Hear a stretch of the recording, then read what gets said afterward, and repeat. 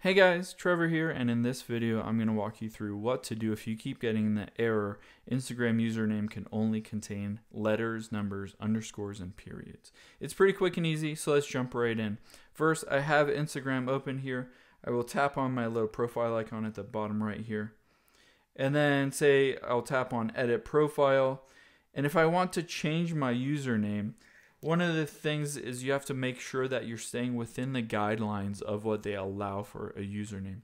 So again, you can have any letters, numbers, underscores, or periods. However, the username can only be up to 30 characters. It can't be more than 30 characters. And you can't use any symbols or punctuation marks.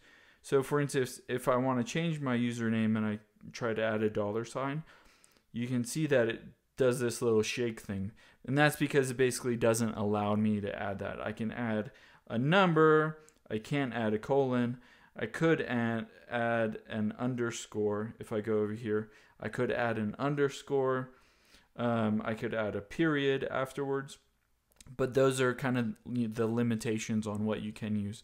So again, it has to be 30 characters or less, and it can only contain letters, numbers, underscores, and periods.